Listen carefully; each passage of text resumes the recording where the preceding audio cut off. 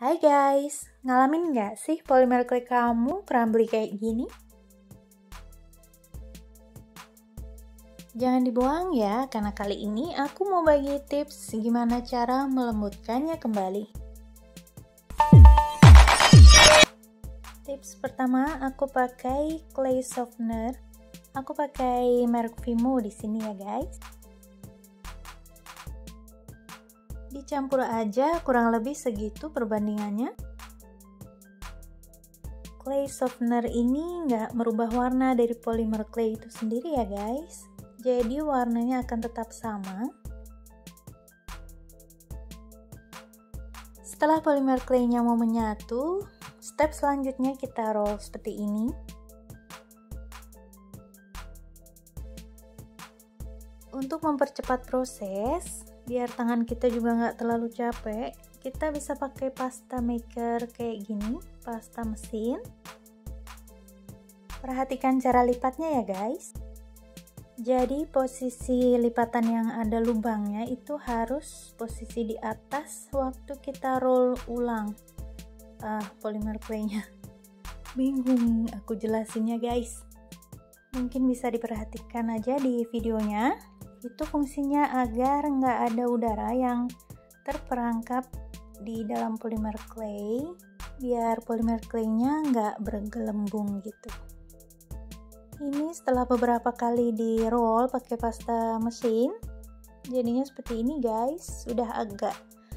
Udah lebih mendingan banget ya daripada sebelumnya.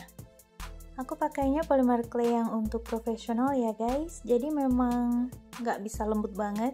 Ini udah bagus banget, udah bisa dipakai kembali.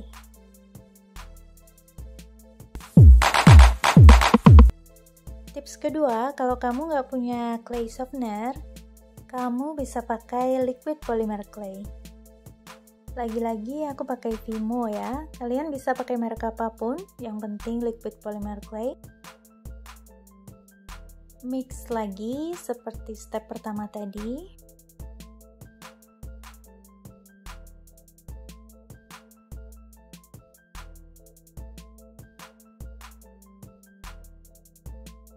Stepnya sama ya teman-teman, di roll pakai roller, habis itu roll pakai pasta maker. Dan seperti ini hasilnya setelah di roll pakai pasta maker. Udah bisa dipakai lagi ya teman-teman. Bisa dibentuk-bentuk lagi, udah nggak crumbly lagi.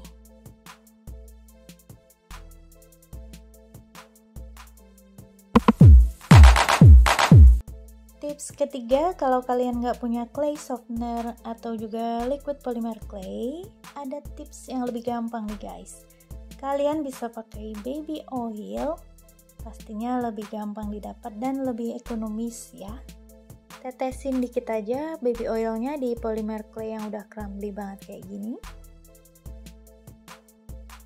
Kita uleni seperti ini agar mau menyatu kembali.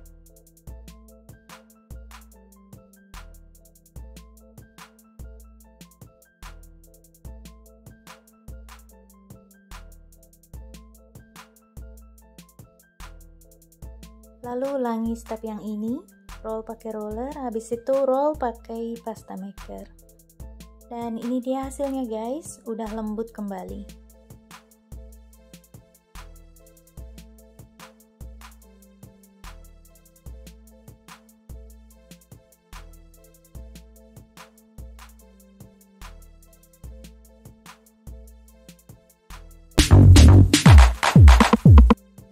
Cara yang keempat, yang merupakan tips terakhir untuk edisi kali ini.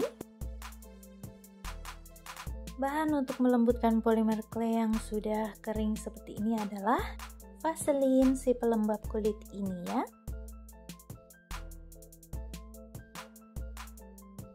Step-stepnya sama ya teman-teman, ulangi seperti yang sebelumnya tadi.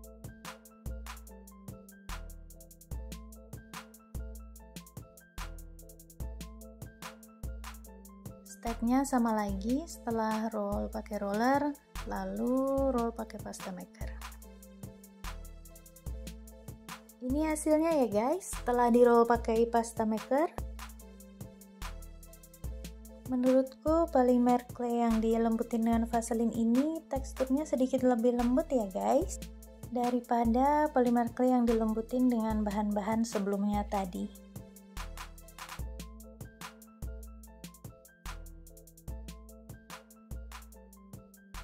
Oke, sekian tips kali ini, semoga bermanfaat dan selamat mencoba. See you guys.